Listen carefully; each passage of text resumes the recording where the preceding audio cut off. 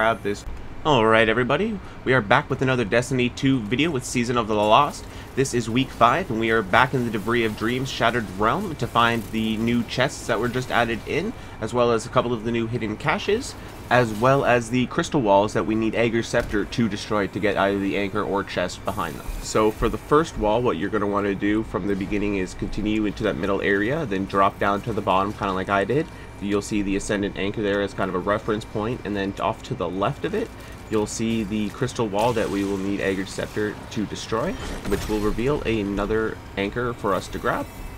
After that, you're going to want to go back and continue through that bottom area. Don't go to the top section of it where the suppression field is. You continue underneath it, that underground passage. You'll grab another anchor along the way. And then once you reach the end of it, along the right, you'll see the last little crystal area for Ager's Scepter in the area. You just blow up that wall, grab yourself another anchor.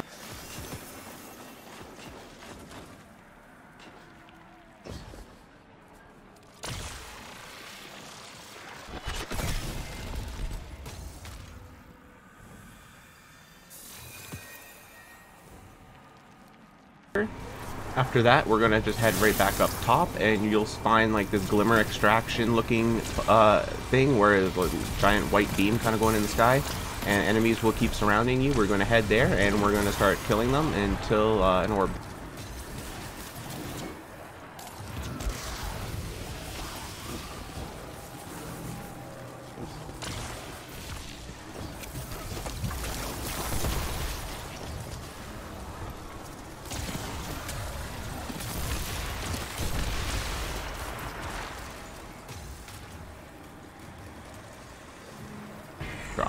Once the orb drops, you're going to want to make your way over to where the marker on your map is. You'll see I have a second one just to pre-detect in because I did all the beacons before this just to make sure everything was lit up. But you don't have to do that. You just have to do the first 2 beacons realistically in order to make sure all the suppression areas and barrier breaches and all that are activated. But anyways, once you grab the orb, you're going to want to make your way over to this building on the side.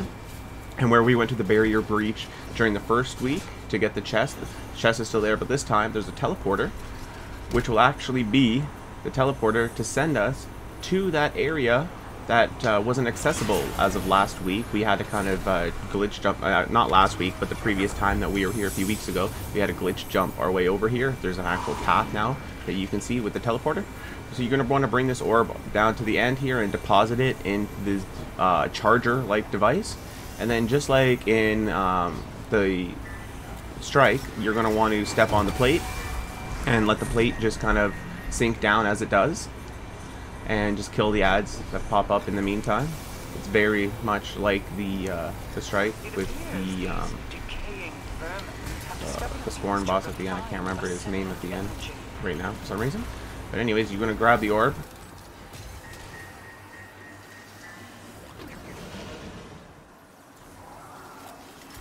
But just before you do, actually, if you go and grab yourself True Sight, you can do this after, but I decided to do this now so you don't have to double back. Grab yourself True Sight and head on down to where the chest was that we found during the previous time we were here. But this time, there's actually a hidden cache down here that they've just added here, you'll see. We'll grab the chest. If you haven't grabbed it already, then grab this new hidden cache to interact with, which is just added this week. And they add a little bit of dialogue. Information on their search for me through the ruins of this place. Imagine Corsairs looked for me, even here, but they gave their lives while searching through these crooked plains. A queen would not be humbled. I will add their sacrifice to the weight I already bear.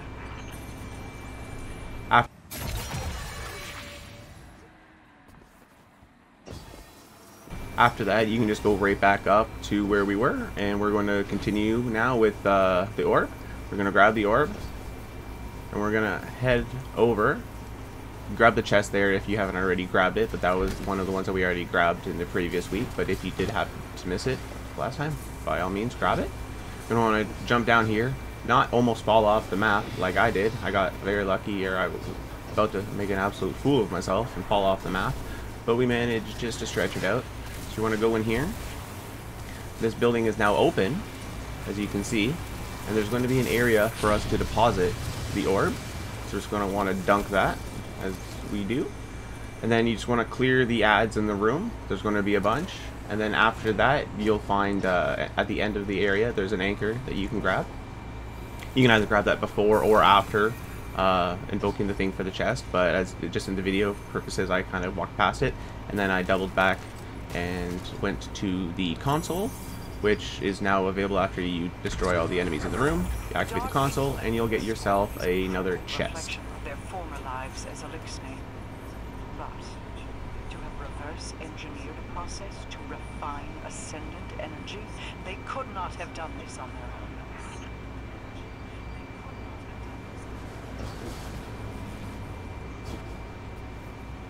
Alright, for the next one, we're going to want to head back to where, after the second beacon, and you head up that kind of like ladder area.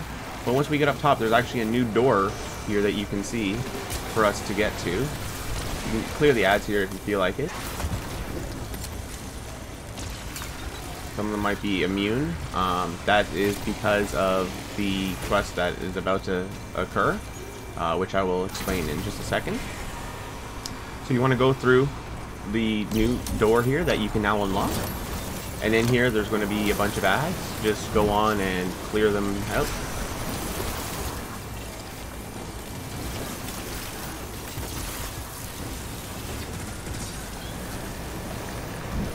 And you'll notice that there's a specific guy there with the name there that it's just on the bottom left that he just disappeared.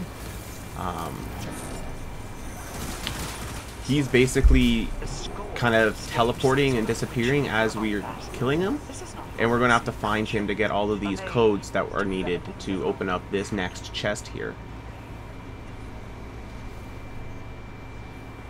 So you can go in and put a passcode in any of the lanterns. It really doesn't matter which order. And you'll see what I did after that is I just go through the barrier breach wall on the left here first, find out, and we have ourselves another chest right off the bat.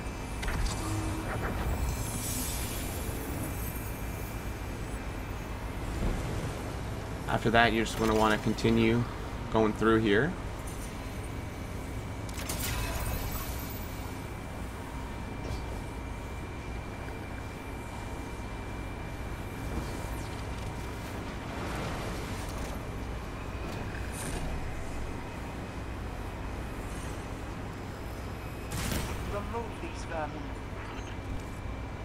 Once you start to get closer to the guy that you need to kill for these codes, they'll actually have a marker there on your map. Like as you see there, I have another one there pointing me right in this kind of this building right here on my right. But just before we go in, we're just going to activate True Sight here, and some platforms will actually pop up for us, and we'll go on and grab this chest.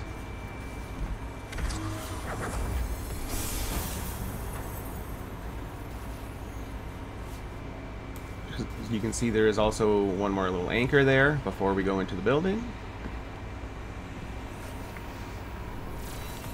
And then we're going to want to invoke the barrier breach, go on in here, and once again kill this guy.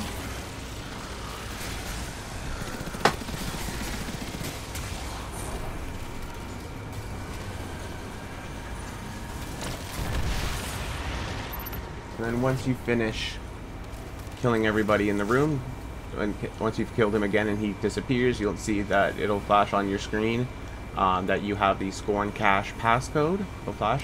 You can just go back and drop off another passcode. And then what I did is head back outside, and the marker was actually just outside back here in the ruined outpost. So I just dropped down in here. And now earlier, when I was kind of exploring through here, these guys were immune. Now I'm guessing they're immune is because you have to kill them in the order that they go out in. Like you have to find that first room where you found the chest in the first place.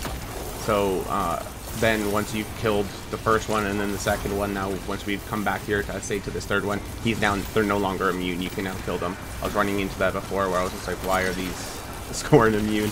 But I'm assuming it's because they wanted you to kind of kill them in order. So you come down here, you kill the final guy, or you kill him again for the final time. Get yourself the passcode, make your way back up, put in the final lantern, and grab yourself the chest.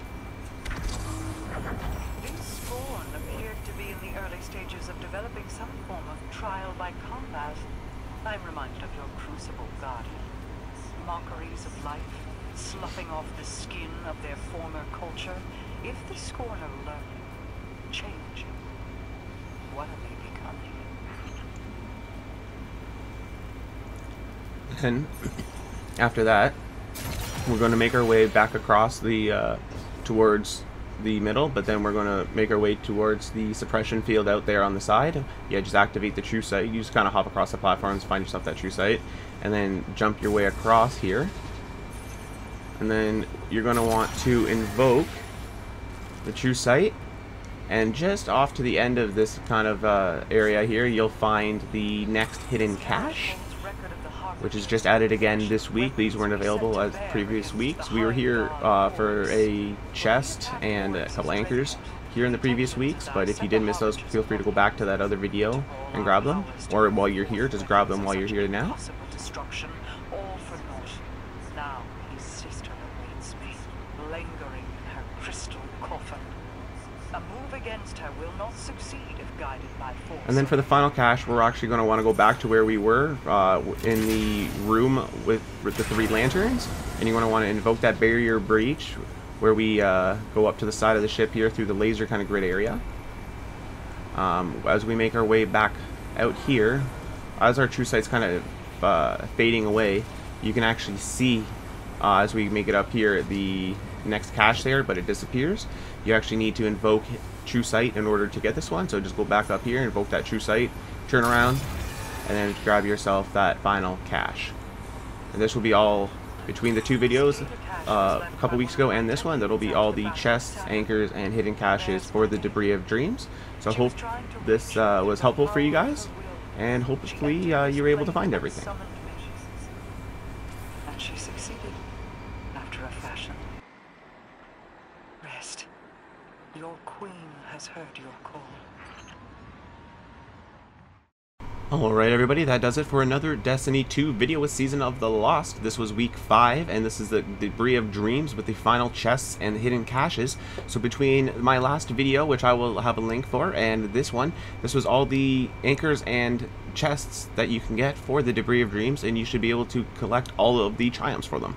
So I hope this was informative. If you guys did manage to like it, it would be absolutely wonderful if you hit the like button, and please do consider subscribing to the channel to stay tuned on more content in the future. But until next time, have yourselves an absolutely wonderful day, and as always, stay hydrated, as hydration is key.